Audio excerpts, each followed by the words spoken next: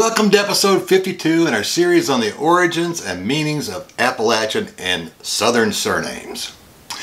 Before we get started, I wanted to say thank you for the well wishes and prayers that many of you offered on my behalf. My family appreciates it. I appreciate it. It's absolutely wonderful. The hip replacement went well. At 4 weeks post-surgery, I'm feeling better than I did before the operation. Now, I'm looking forward to being able to ride my bicycle and my motorcycle, as well as play some golf, work in the yard. Doing those things has been a challenge for me over the last 19 years as I've undergone 9 joint and spinal surgeries. I am the $6 million man. I've got the bills to prove it. At any rate, each of the surnames that we'll cover today was requested by members of our YouTube community. To make our task more manageable, we're focusing on pre-Civil War families. That's the older families. That's because in the years following the Civil War, America entered the Industrial Revolution and thousands of different families moved from the South to the Rust Belt and also from Appalachia, while foreign immigrants settled across the country. On today's show, we'll investigate the origins and meanings of 8 Appalachian and Southern surnames. To disentangle their origins, we'll look back to medieval Ireland, Wales, England, Scotland, Scandinavia, France, and Germany. I hope you'll join me. Let's get started. Number 1, shote or shote. In either of these two spellings, we can trace the origin back to Essex, England. That stands for the East Sussex Kingdom of medieval England. Its first use as a surname most likely applied to a dweller in the Chute Forest. That's C-H-U-T-E. I've not been able to find it among traditional surnames of Ireland, Scotland, or Wales, so I think we're safe in calling shote an English habitational surname. Number 2, Todd. I must admit that when I read the request for Todd, my 5 years of teaching at Lincoln Memorial University flooded my mind with remembrances of Mary Todd Lincoln.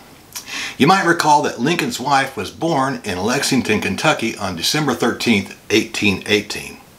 Ironically, she was born into a slave-owning family. Nevertheless, she was a strong supporter of her emancipating husband's work as the 16th president. The surname Todd is of Teutonic origin. That's northwestern Germanic peoples. That included the Anglo-Saxons, the Frisians, the Jutes, and the Old Norse language speakers. One can find several spelling variations of Todd in the medieval records. It originally meant a fox from the bush. While Todd is the typical spelling, T-O-D-D that is, in England it's also spelled that way in smaller numbers in Ireland and Wales. I should point out that Todd has been in the Scottish records since the 1270s, so it has a lengthy presence in the old bonny land. Because of that, I think you'll need a paper trail to zero in on the origin or hearth of your line of Todd. But if I was a betting person and there was no hanky-panky in your family tree, I would think that Todd in Appalachia in the South is most likely of English or Scottish origin. That's because of migration flows. In either case, it had the same early meaning. Number 3, Searcy. The surname Searcy ushers in memories of my days living in northwestern Arkansas. That's because there's a Searcy, Arkansas in White County, and an actor named Nick Searcy had a significant role in the 2016 movie Grader. Grader is a true story of Brandon Bullsworth. He was arguably the greatest walk-on football player in the history of the University of Arkansas. Go Razorbacks, and maybe even all D1 schools. He signed a contract with the Colts, but unfortunately he didn't get to play because, well, I won't give the plot away. Check it out. Grader is a good movie. The movie succeeds in being an inspiration and depressing at the same time. I do recommend it for those who enjoy movies with a prominent place for Christianity, sports, and true life events. With respect to the origin and meaning of Searcy, there are several places in France that feature various spellings of the name, S-I-R-C-Y. You can see it here. So it's easy to see that Searcy has French roots. Searcy arrived in England with the Normans in 1066 and became established in Nottinghamshire. Unlike other Norman names, Searcy didn't spread throughout the Isles. That encourages me to see the name as an Anglo-French or Norman surname. Number 4, Dixon. Although I know over 30 of the surnames in my family tree, I only receive a request for one of them about once a month, which kind of makes me a little sad, but anyway. They're all Southerners and they're all Appalachian people, so it shouldn't be too difficult to find them. But there are a lot of things, there are a lot of names, a lot of families across the South in Appalachia, folks. Thousands of them, different ones. Now, I'm happy to tell you that Dorcas Dixon was my triple great paternal grandmother. Dick is a nickname for Richard, so Dixon means the son of Dick or Richard. While McClysick tells us that Dixon or Dixon is an English name, George Fraser Black argues that Dixon is a border Scots name, while Dixon with the X is associated with the English border country. No doubt they have common origins and probably somewhere back in the past related to each other. But because the border was fluid for several centuries, the border shifting back and forth up into Scotland, down into England, and so forth, the two spellings are the result of national loyalties. This is a shock to some people who contend that border populations didn't see themselves as part of a larger political entity that we call Scotland or England. Now, two things can be true simultaneously. A border British person can also be English or Scottish. Now, one can find either spelling in Ireland or Wales, but at the end of the day, spelling is the best clue to which side of the border their lines originated. I suspect that a paper trail might just confirm my suspicions. Number 5, peoples. Folks, when I received this request, I just knew that it would lead me to a group of travelers that many folks call gypsies. We have a viewer down in South Carolina, I believe, correct me if I'm wrong, but she is constantly talking to me about travelers, and so I thought maybe this would be an opportunity to tie into her traveling past with our show. But I guess, well, let's just wait and see for a second. Anyway, for sports fans among us, the WBC heavyweight boxing champion is Tyson Fury, the Gypsy King. He's absolutely a gypsy.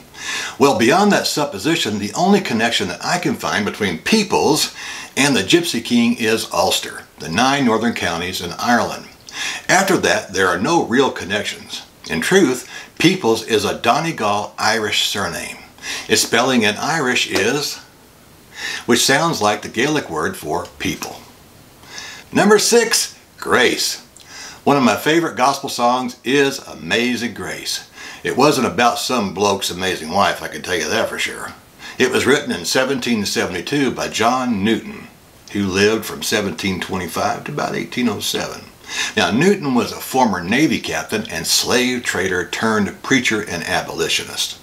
Amazing Grace is one of a few Christian hymns that is used in both religious and secular settings. Whereas in Christianity, grace means unmerited favor or gift, the Norman French surname Lagros has less auspicious beginnings. We often say that a talented dancer has physical grace or agility, but the first people named Grace were actually rather clumsy. It was a nickname. Well, as a French surname, it arrived in the Isles after the Norman conquest in 1066. They came along with good old William the Conqueror. Despite people associating the word Grace with Scottish bagpipes, as a surname, it's not found among the traditional Scottish families. Grace became an Irish surname around the year 1200 when Normans introduced Lagros into the Emerald Isle. At the end of the day, I think we're safe in calling Grace an English or Irish surname of deep Norman roots. Number 7, Eoch. Dating back to the days when Middle English was spoken, that's around 1150 to 1450 AD, Eoch emerged as a pet form of Adam. Adcock is a variant form of Acock. I was only able to find Acock and Adcock among the traditional surnames of England, so I would describe them as English surnames. That makes sense. Number 8, Harrington. At first glance, Harrington looks like your basic English surname, and it didn't take me long to determine that Harrington is indeed an English toponymic from a few places in central and northwestern England. Harrington is also found in the Irish counties Connacht and Kerry. In Ireland, though, it could have been adopted as an anglicized form of this Irish surname. Harrington doesn't appear among the traditional surnames of any other countries besides England and Ireland. So, a paper trail will be most helpful in tracking down the origin of your line of Harrington. Well, friends, that's all I have for you today. I hope you got something meaningful out of our discussion. If you did, Please like, share, and subscribe to the channel. It really does help. I invite you to check out all the videos on the Vantage Point. In addition to the Surnames of Appalachia and the South series, they cover a wide range of topics, including a recent upload on the Crusades. Yes, that's right, the Crusades. The material in that video is drawn from my book, Puritan Islam, that you can see on the shelf up here. So it provides a sober look at the pathological way in which some left-leaning Americans express guilt over the Crusades. If you're looking for an honest, historically accurate overview of the interactions between the West and Islamic countries, I think that episode will enrich you. If demand warrants it, I'll be back soon with another episode on the Surnames of Appalachia and the American South.